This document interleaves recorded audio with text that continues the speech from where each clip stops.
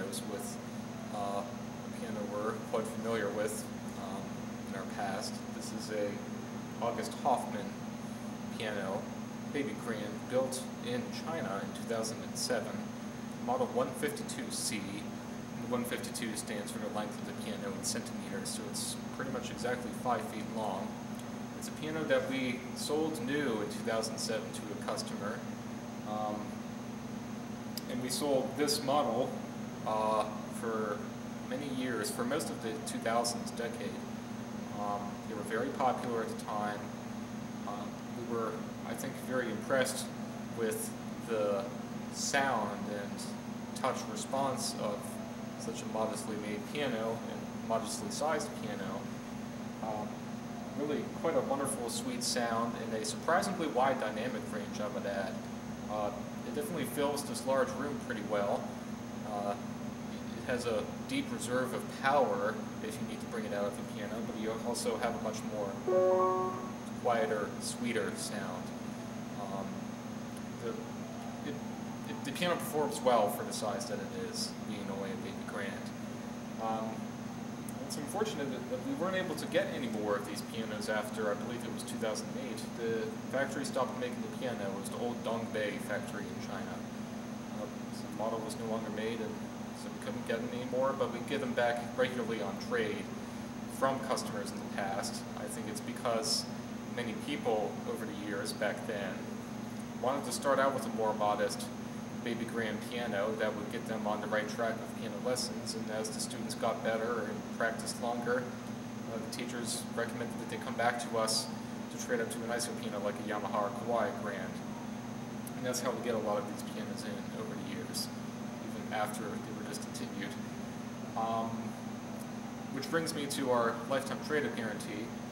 The piano does have a 10-year warranty, all parts and labor, like everything we sell. It also has a 100% lifetime trade-up guarantee, so whatever you pay for whatever piano here, it doesn't have to be this one, it applies to everything we sell.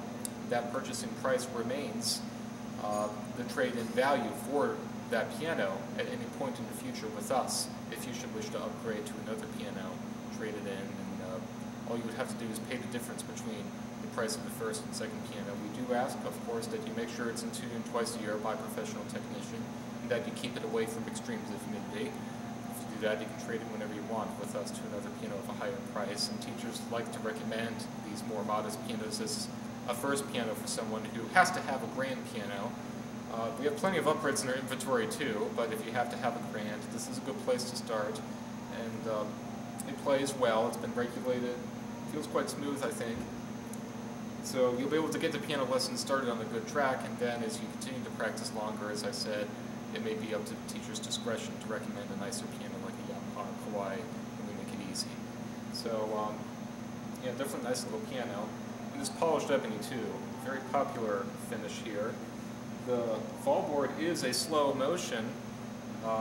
There's a little hydraulic on either side of the fall board that prevents it from falling suddenly, so no one's fingers get crushed.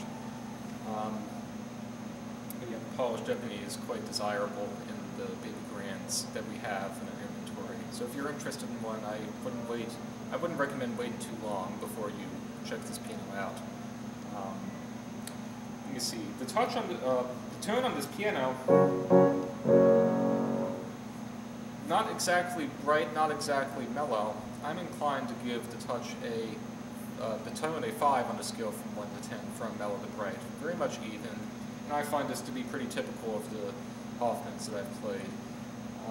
Just a very well-balanced, even, sweet-sounding piano, but oftentimes not too bright nor too mellow. I think this is very much meets my expectations for this piano. And I like to recommend a neutral tone piano for someone who's just starting out with piano lessons. If you don't really know what sort of piano that you're looking for, if you're here and you find the inventory to be very wide in its selection, I like to recommend starting out with something that's neutral for tone and touch, so that it may be easier for you in the future to adapt to a different piano that's mellower, brighter, with a harder or softer touch, whatever, right in the middle for the tone.